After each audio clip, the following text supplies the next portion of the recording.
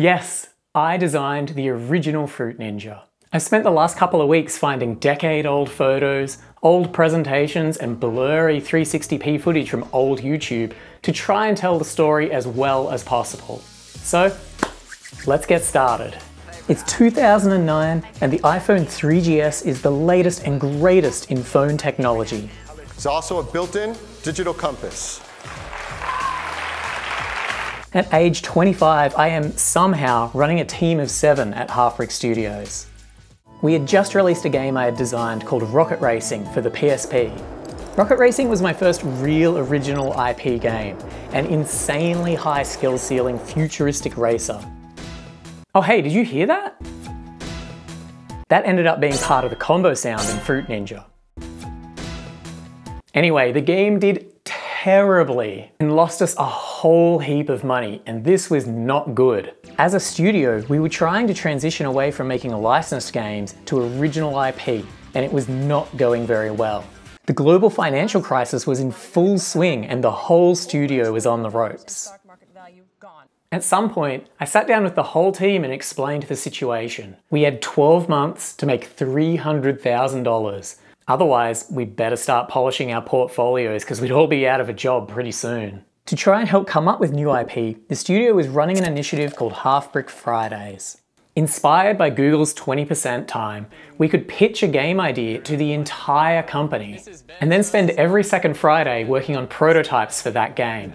The CEO of Half-Brick Studios and my boss, Chenille Dio, asked us to really focus on iPhone games, games that could be played by anyone. I was racking my brain for something to pitch at Half-Brick Fridays, and all I really knew is I wanted to make the game that was the exact opposite of Rocket Racing. Something that was easy to play, grounded in the real world, and super intuitive. So I just sat down in front of a piece of paper and started to think through verbs of what interactions you could make with a touchscreen. Tap, hold, drag, swipe? What's another word for swipe? Slice?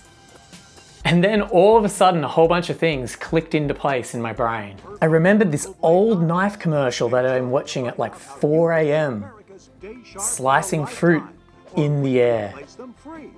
It was perfect. And weirdly, the other thing that clicked into my brain was Quake 3. Specifically, the visceral satisfaction of fragging someone. Most iPhone games at the time had a really clean aesthetic, but I wanted something that was messy and satisfying. Something gory, if you can believe it. And slicing fruit, that was perfect for this. It could be G-rated gore. These are the first ever concepts for Fruit Ninja that I whipped up in about 30 minutes. And you can see how I wanted to lean hard on the gore angle from my original tagline for the game. The gore angle is actually something we held onto for quite a long time. And you can see it in one of these shirts that we really wanted to make, but I'm pretty sure this one didn't get made. Anyway, I pitched this to the whole company and mostly, no one cared. Everyone thought it was too simple. We were a company of hardcore gamers. And to a lot of people, this was more like some kind of kid's toy, so it just kinda went on the back burner. Soon after, most of my team got moved to help get another licensed game over the line, but they just needed code and art. No design help was required. This left myself and our other designer, Joe Gatling, kinda with nothing to do, other than figure out what project we should make next. And it needed to be something we could make really fast. We literally didn't have the time or money to make something that took a year or more. So we came up with a plan to make as many prototypes as we could in just 2 weeks. The theory was, if we couldn't make a prototype in just like a couple of days, it was probably too big of an idea for us to make really fast like we wanted to. So we sat down and came up with roughly 30 ideas for possible prototypes. And of course, we just threw Fruit Ninja into that mix. Using Flash and good old-fashioned ActionScript, I love ActionScript, we prototyped a bunch of these really fast. And one of these was the original Fruit Ninja idea. This prototype, built by Joe in just 2 days, was instantly fun to play. The mouse wasn't ideal, but you got the idea. In fact, it was fun enough that we thought we'd try a spin-off as well, called Canned Fruit Ninja. And that just was not nearly as good as original Fruit Ninja. At the end of the 2 weeks of prototyping, we picked the 2 prototypes that we thought held the most promise and decided to move them both into production at the same time. So we would split our team of 7 down the middle and have half the team working on one and half the team working on the other. It was actually kind of complicated because a lot of things were moving at that time, and I actually ended up being the lead designer on both prototypes at the same time, which was crazy. And of course, one of the games we ended up picking was Fruit Ninja. And the other one was what eventually became Monster Dash, which later was the starting point for Jetpack Joyride. Out of these 2, Fruit Ninja was actually the risky one. We figured Monster Dash was kind of a safe bet because it was just basically Cannonbolt with guns. So joining me on Team Fruit Ninja, we had Sharth, our artist, who had heaps of experience and who had been working with me for years. And we also had Steve, who at just 20 years old would be the sole programmer. Now, I want to be clear here. There were lots of people who contributed to Fruit Ninja through the process. We had our sound designer, our producer, QA, we had marketing, we had the tech team who were building the engine we were using because we weren't using an off-the-shelf engine. And of course, we had the support of my boss. But the base team who were making the game right at the start was myself, Sharth, and Steve. So the 3 of us got to work and things started happening fast. Sharth created every single piece of art in a single shot. It was just like, fruit done, fruit done. There was no concepting or anything. It was because it was so easy to make, it just started, everything just flowed. Steve really quickly had the fruit popping up and the slicing mechanic working. And we invested a lot of our time trying to make the fruit splatters feel as appealing as possible. We had all 3 of us crowded around one iPhone 3GS, tweaking every single aspect of the particles and the effects. One of the really big design philosophies here was contrast, bringing as much contrast as possible into every single aspect of the game. So for the background, I wanted something as plain and dark as possible so that the fruit splatters and the fruit themselves would just pop off of the background. And the same was true of our audio design, with sound effects and music created by Jesse Higginson. Instead of just having a soundtrack playing in the background, we went with the ambient sounds of like a quiet Zen garden,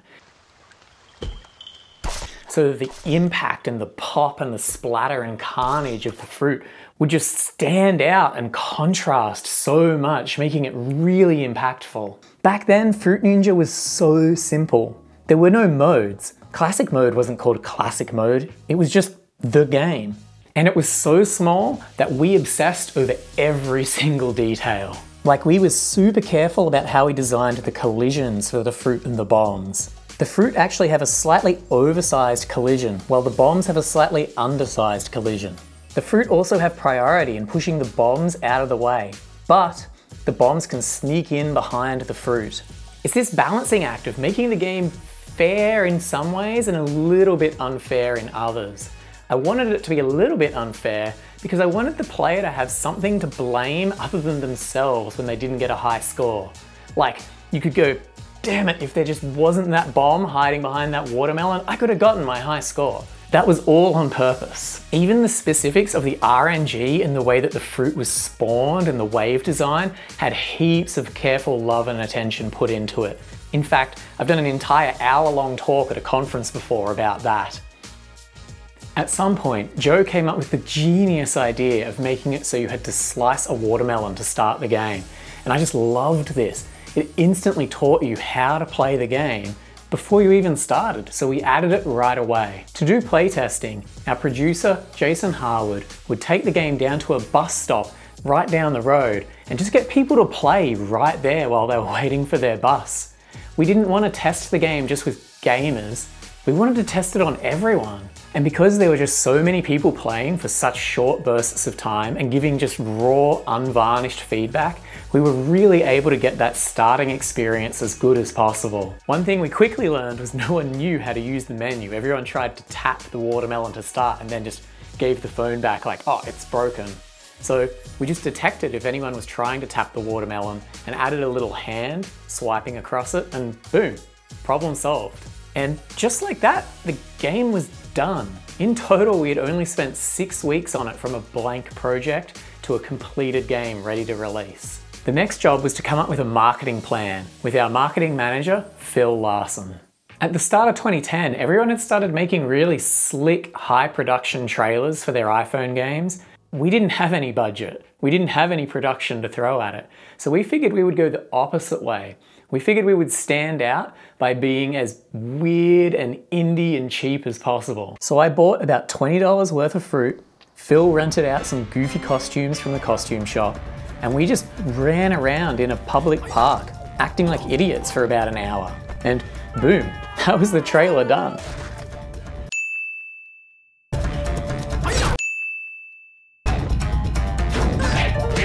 A few weeks later, at the end of April 2010, we released the game. It didn't just blow up right away. It wasn't instantly a success. At the very beginning, it was making $100 per day, which wasn't enough to keep the lights on, but relative to some of our other projects, that was surprisingly good. On a Friday, it actually overtook Doodle Jump in the Australian charts. We were still really low everywhere else, but still, this was a huge accomplishment for us. We were super excited. So to celebrate, we sat around and had 1, 2, 3, or maybe many more beers that evening.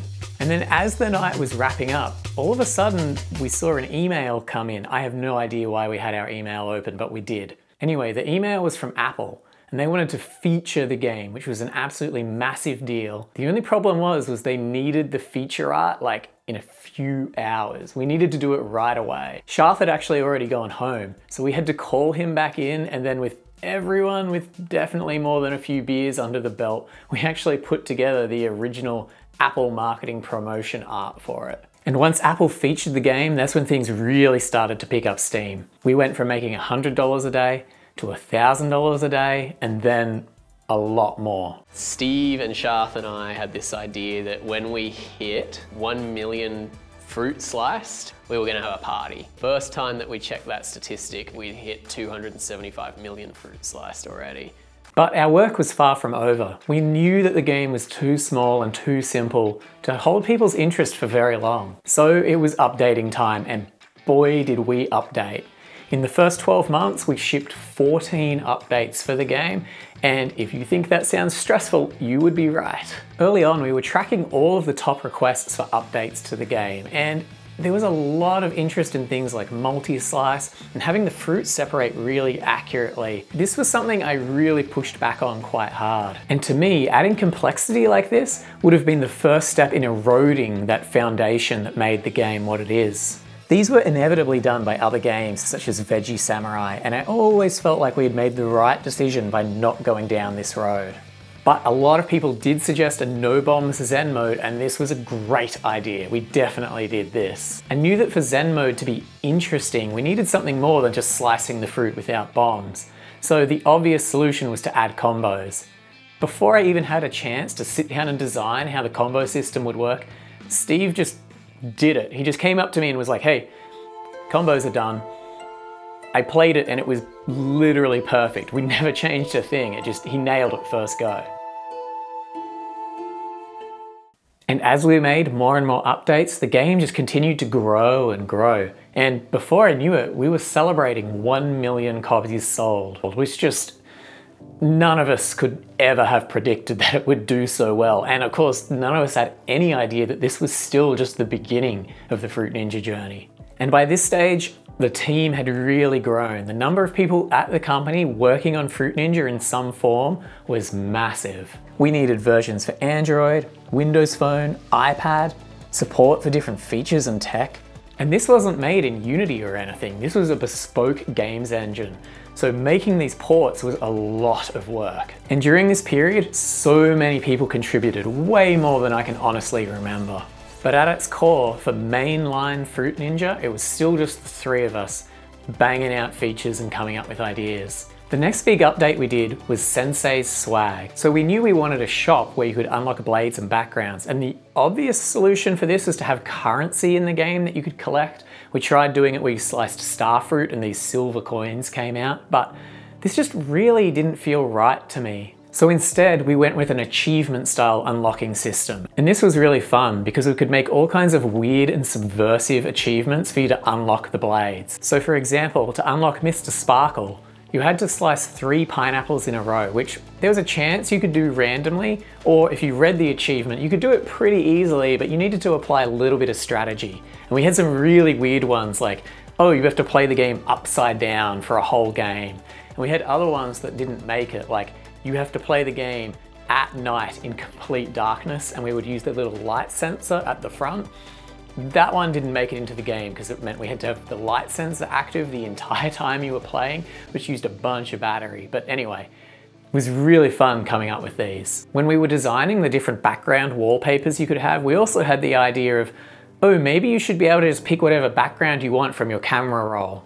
And we tested this and it just did not look right at all. It's funny now because this version of the dojo that worked in this way, I think only lasted the first 2 years. The shop itself and that whole system in Fruit Ninja has been changed heaps of times over the years. And so there's probably a bunch of people that don't even remember when it used to work this way.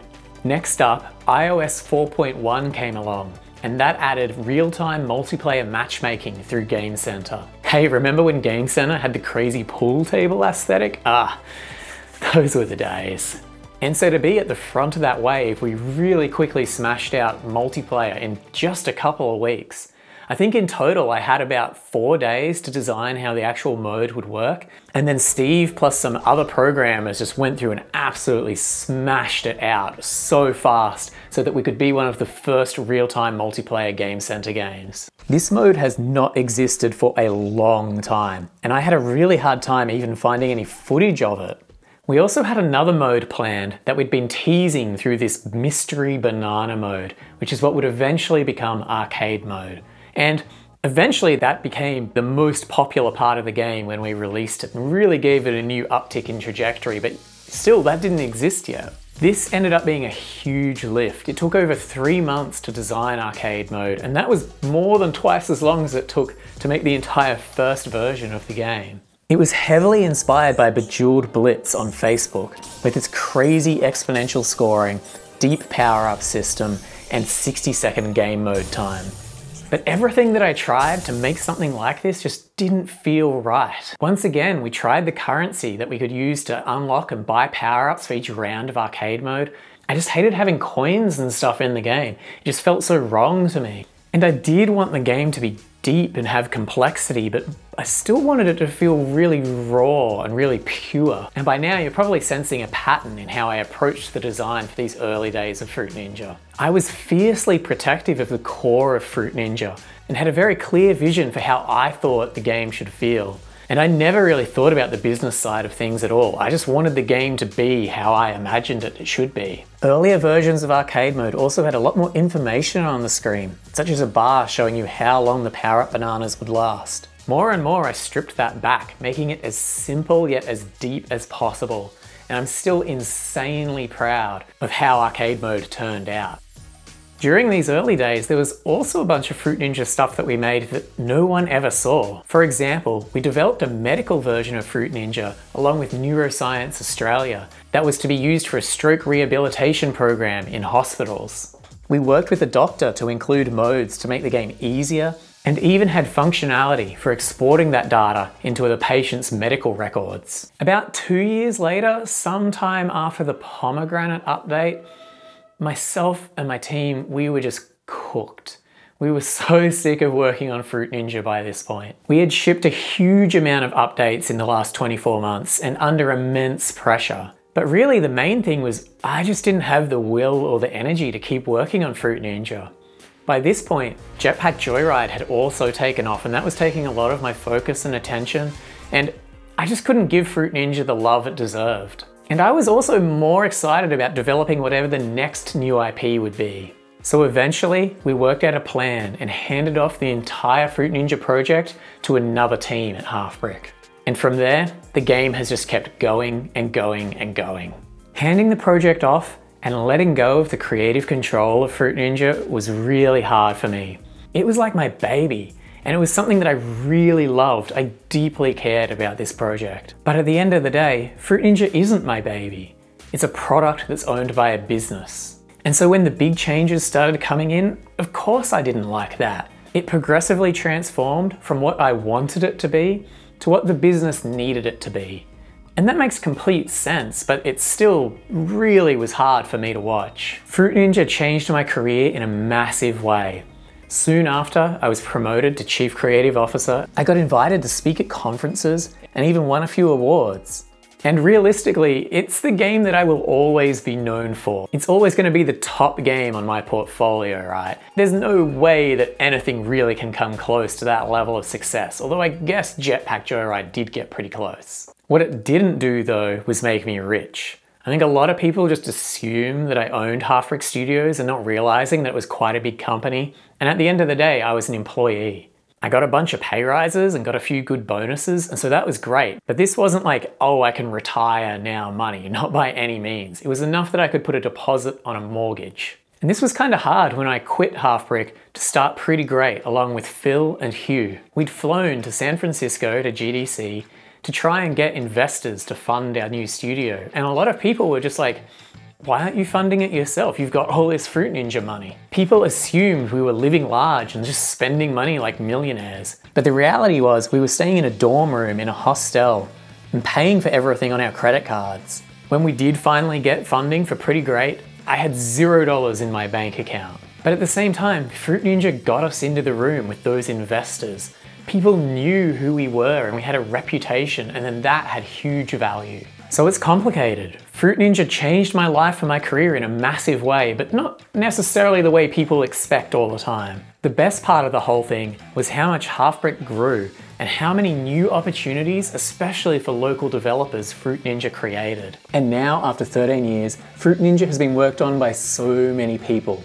There are many talented developers who have all helped make it the phenomenon that it is today. But despite all that great stuff, there's always that part of me that wanted Fruit Ninja to just be that single, pure, perfect idea. No compromises, no characters, no spin-offs, no currency, just that original little nugget of brutally murdering fruit.